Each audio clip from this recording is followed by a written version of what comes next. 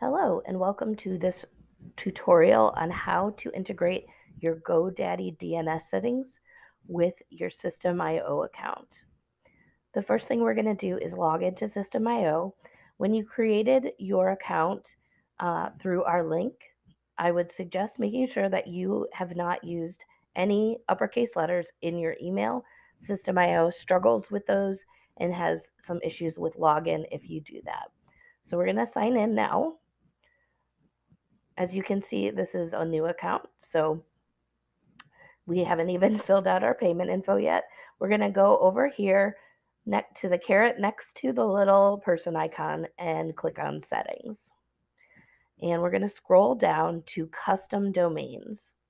So you'll see here that your domain that System.io automatically provides you when you sign up is here.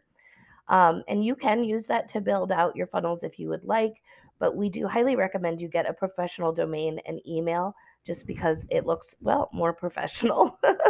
So we're going to go over here to add a domain, and we are going to add our domain, obviously. So here we go. You want to make sure you have the www dot, and then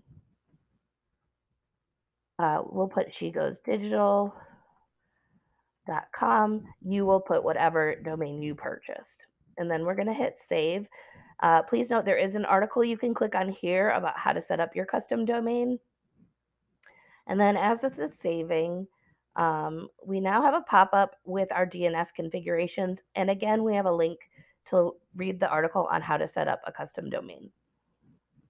I'm going to click out of this for a moment just to show you how to access it if for some reason it gets closed. So here we are. You can see that the domain name is showing up. It says pending validations. You can hit show instructions, and then the same thing will pop up. Okay, so now we're going to go over to our GoDaddy, and we are going to go to our drop down under our name to My Products.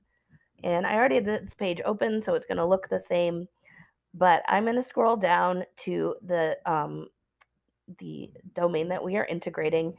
You may only have one. I'm a bit of a domain hoarder, so I have a few. Okay, so we're going to click on DNS. It takes us right over here to our DNS settings. The first thing we are going to do, as you can see on System.io, is the www.shegoesdigital.com. We are going to click on the www and edit that. And then we're going to come back to System.io. We're going to leave this alone. We don't need to touch this side, but we're going to come back over here and copy this string of letters and numbers.cloudfront.net. Then you are going to come over here and you are going to remove the value and then paste the value that you just copied and hit save. And that saves. And now we have a second CNAME that we need to actually input. So we're going to come back here, add a new record, make sure that you're choosing CNAME from this dropdown. And then over back on System.io, we are going to copy everything in front of this period. So everything before .shegoesdigital.com or .yourdomain.com. So from the 3 forward, we're going to copy that. And we are going to bring that over and put it in to the name. Now, if you use a different domain registrar, what you have to input may be different than this. It may be the whole thing. The reason we suggest GoDaddy is because it is the easiest to integrate and has the least issues. I've helped dozens of people get set up in System.io, and GoDaddy is pretty much the only one that I never have issues with. And then we are going to come over to the right here, and we're going to copy everything on the right side of the CNAME, and we're going to head back, place that in the value, and then hit paste. And then we are going to save. Now you have set up your DNS to get your domain verified. So over here, we'll click out of this and you'll see it still says pending validation. It can take 24 to 48 hours for this to change status and say ready to use. If you have gone 24 to 48 hours and it still says pending validation, I'd say 48 hours, you're going to want to go over to your DNS settings and scroll up and then take a screenshot. Now, in this case, I have a screenshot tool in my Chrome extensions, but however you want to do it, you can. Oops, excuse me. And then we are going to capture that. You want to make sure it shows both your www dot as well as this underscore CE, whatever the string of numbers is with your other info CNAME.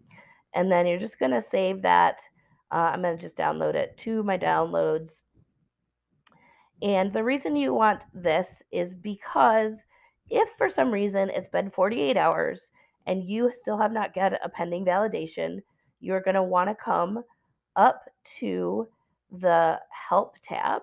Excuse me, I'm having a little bit of an issue. Okay, go to the Help tab. You are going to select Contact Form. And then you are going to scroll down to the contact form, enter your name, enter your email, type in this message. My domain is still not ready after 48 hours. Can you please help?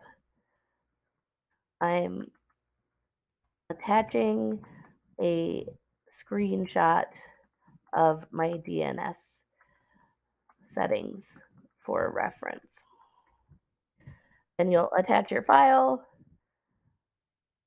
And I have lots of files, as you can see. Make sure to select I am not a robot, and then you will hit submit. I'm not going to do this because I don't need to at the moment, but that is what you want to do if it's been 48 hours and it does not say ready to use. The reason you are doing this is because very often when something like that happens, I send a message like this and they resolve it on their back end.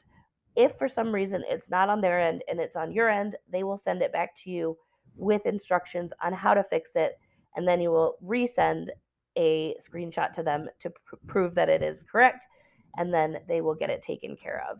Now, this happens sometimes. It's just one of those quirks with System.io, but they don't have a whole lot of other quirks, so this is our favorite tool because it's free to start, and it's if we look at pricing here, as you can see, it's free to start for up to 2,000 contacts, and then it goes up in tiered plans based on your contacts and the other things that you want to be able to do. So highly recommend System.io, and that is how you set up your DNS for your website.